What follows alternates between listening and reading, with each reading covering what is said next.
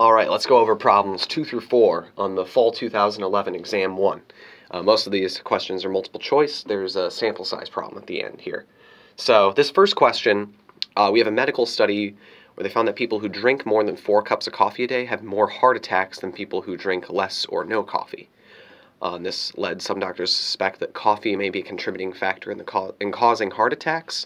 However, more careful analysis of the data showed that heavy coffee drinkers tend to smoke more than other people. And we have to say what this is an example of.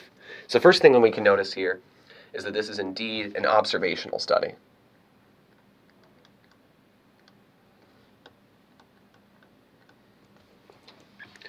And the thing with our observational studies, they're not experiments. So we can't have a placebo group and we can't have double blinding techniques. Those are experimental things.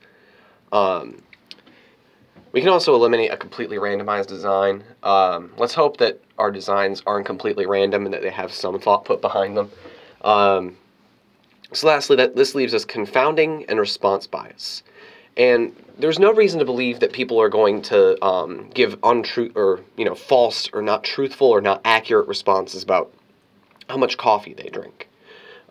So I think that response bias is less an issue here, and that confounding is the main issue here. And this is because we see this cause and effect discussed here. Here it talks about causing heart attacks, how coffee may be a contributing factor.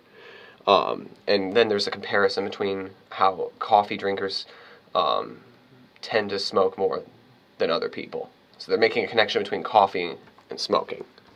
And the main way you can identify these confounding variables here, whether someone smokes or not, is this whole idea of causation doesn't imply, or correlation doesn't imply causation. We see here that drinking coffee and heart attacks are definitely correlated, but that doesn't mean they necessarily cause it, and that's because of another factor that might be hidden there. And that is exactly a confounding variable. Alright, so let's move on to number 3.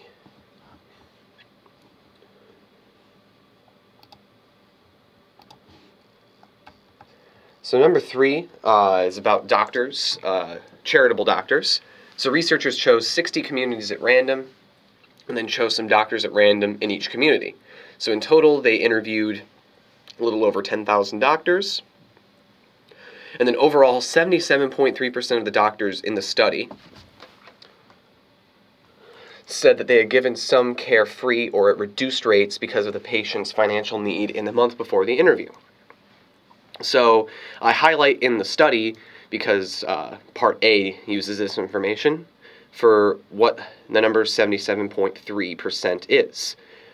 2 answers we can throw out right away because statistics are not numerical summaries for populations and parameters are not numerical summaries for samples. It's the other way around. So 1 and 4 are the only reasonable choices here, and because the 77.3% is for those in the study, it's a statistic because it's for our sample of 10,881 doctors.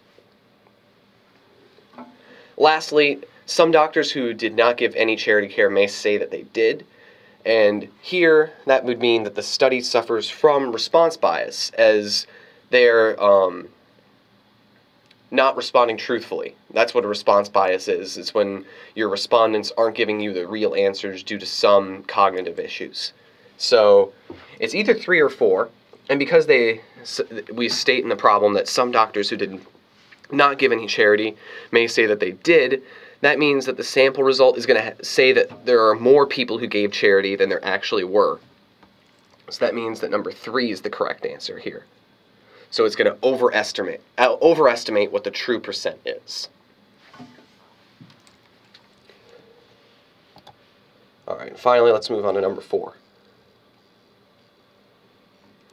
Okay. So we want to estimate the proportion of Ann Arbor High School students that bring a laptop to school at a 99% confidence level with a margin of error at most 4%. So this is a sample size problem. Because we want to figure out how many students that we're going to need to select. So first, 99% confidence level, we know the very common Z-star for 95%. And that's either 1.96, or sometimes we just round to 2. Here, though, we're going to have to use our tables to look up the z-star for 99%. So if we use our table, we'll see, looking at the infinite row on the t-star table, this is 2.576. So thus, we'll need to use the sample size equation, which can be found on your formula card. So the sample size, n, is equal to our z-star divided by 2 times m, the margin of error, squared.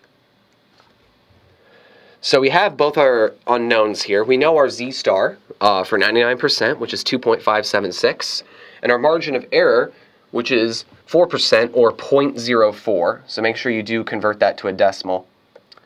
So 2.576 divided by 2 times 0.04 squared.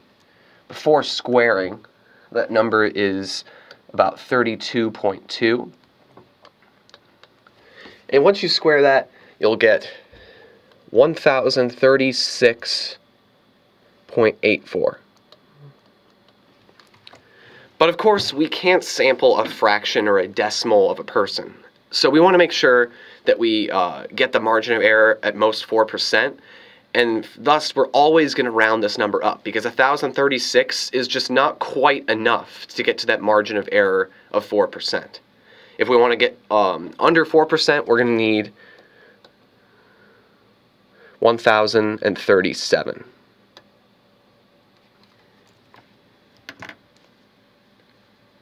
Okay, and that's all for this page.